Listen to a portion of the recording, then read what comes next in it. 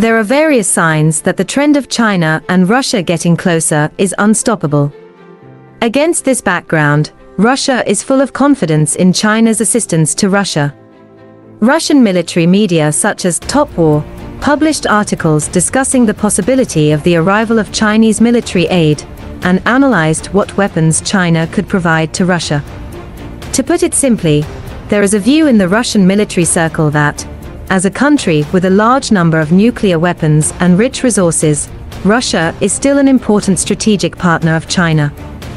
Especially when the United States and the West continue to act in the Asia-Pacific direction and compress China's living space, China will not sit back and watch Russia's political instability, or even fall to the West. Now, whether Russia's political situation can maintain stability depends largely on the outcome of the Russia-Ukraine war. Therefore, the Russian military community believes that China can consider military aid to Russia, and even conduct actual combat tests of its own weapons through the hands of the Russian army. From China's point of view, the argument of the Russian military community is entirely based on its own judgment, without a real understanding of China's position. You must know that China has always maintained neutrality on the Russia-Ukraine issue. On the one hand, it hopes that the international community can listen to Russia's reasonable demands. On the other hand, it also constantly emphasizes that Ukraine's sovereignty and territorial integrity should be respected. Therefore, what China is doing now is actually persuading peace and ending the war, creating conditions for the two sides to sit at the negotiating table, and the possibility of providing military aid to Russia is very slim. But this does not affect our analysis of the possible impact of Chinese-made weapons on the current Russian army through Russian media articles. In the conflict between Russia and Ukraine, the Russian military has obvious advantages in sea and air, and does not need China's assistance. The Russian military community has focused its attention on the ground heavy equipment made in China. Let's talk about tanks first. The Russian side is now focusing on at least 2096 series tanks in the hands of the People's Liberation Army. The Russian side made this choice, which should be based on several considerations. When the West began to provide Ukraine with Leopard 2 and other tanks, Russia really wanted 99A tanks, but they also knew that 99A, equipped with a lot of new equipment, was China's most advanced achievement in armored vehicles. Just as the Russian army has not put the T-14 Armata into the battlefield until now, China is unlikely to allow the outside world to have access to 99A tanks.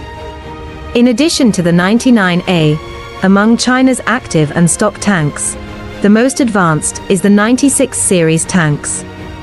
The Russian army is also familiar with this tank. In the tank biathlon competition in recent years, the PLA team using 96B tanks has always been a very strong opponent of the Russian army. Another point is that the operating system of the 96 series tanks is not much different from the Russian T-72, T-80 and other tanks. Russian military personnel only need to be familiar with the equipment performance before they can go into battle. If it is the 99A that uses the steering wheel to drive, the Russian tank drivers, who are accustomed to using the joystick, need to be retrained. In the field of armored vehicles, Russia is looking at the 04A infantry fighting vehicle. To a certain extent, this is also due to the consideration of maneuverability. The weapon system of 04A refers to the Russian BMP-3, and the Russian armored infantry units can get started faster. The Russian side now also proposes that China can provide Russia with ZBL-08, ZTL-11, and other wheeled infantry fighting vehicles to make up for the Russian army's shortcomings in this field. Due to the limited output of the Boomerang series of infantry fighting vehicles, the wheeled combat vehicles in the Russian army are still dominated by the BTR-80 series.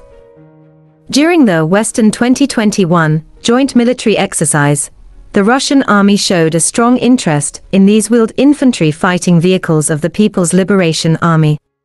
From the needs of the Russian side, we can see that there are obvious differences in the overall weapons development paths of China and Russia.